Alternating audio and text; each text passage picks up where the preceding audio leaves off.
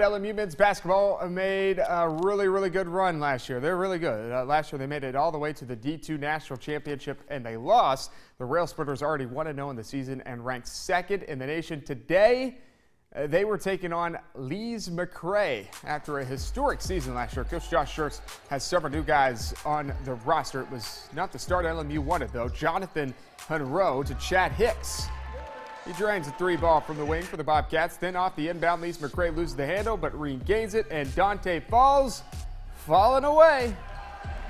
Good jumper there, but LMU gets things going. Chris Perry, no way. The block, then it's Rudy Bib Boyd with the assist to Dorian Pinson. LMU led at the half 40-29 with Coach Hurst. He was not happy. Second half, though, a different story. LMU comes out firing. Trevin Shaw shakes the defender, knocks it down from mid-range. Then it's Laquan Choice to Hunter Spall. Has your three ball. Well, it's not so good. That's okay, though. We got a transfer out of South Florida. His name's Chris Perry, 6'8", gets the board, puts it in. Then Laquan Choice going to knock down a three ball. He led the floor with 20 points. And then we got the exclamation point. Emmanuel Terry, go get it. Or don't go get it. LMU wins 94-66.